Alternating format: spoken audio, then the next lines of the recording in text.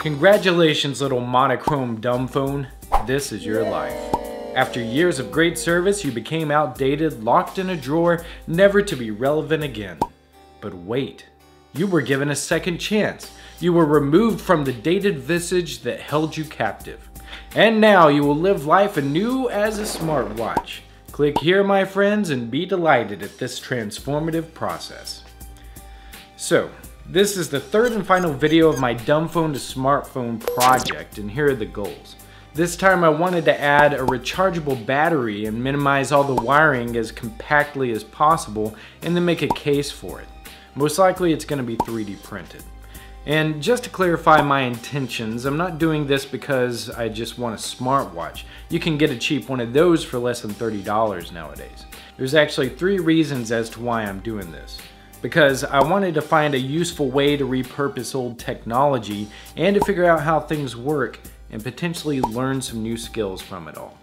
Alright soldiers, fall in. First thing that needs to be done is to take this mess of wires and shrink it down to this size.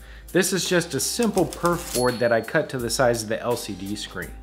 The goal here is to be able to solder all of your components onto the board in a working order.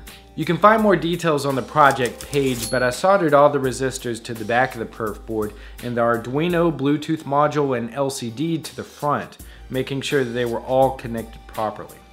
If I haven't mentioned it before, be extremely careful with this LCD because it's very fragile. Then I took this 3.7 volt 150 milliamp hour lithium-ion battery and soldered it to this USB charging board and regulator. I soldered an on-off switch to the power wire and hot glued it all to the back of the perf board. I then connected and soldered the button and motor to the front, and I ended up adding a flyback diode to the motor connections for safety. You also want to make sure that the motor head isn't obstructed or else it's not going to vibrate.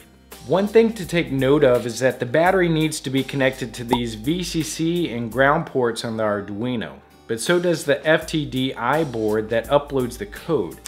So what you want to do is make sure that the code is tested out and tweaked to perfection before you upload it, because once everything is connected and encapsulated, it's going to be very difficult to change the Arduino code again after that. Once the code is all set, you can solder the battery to the Arduino and then flip the switch to test it.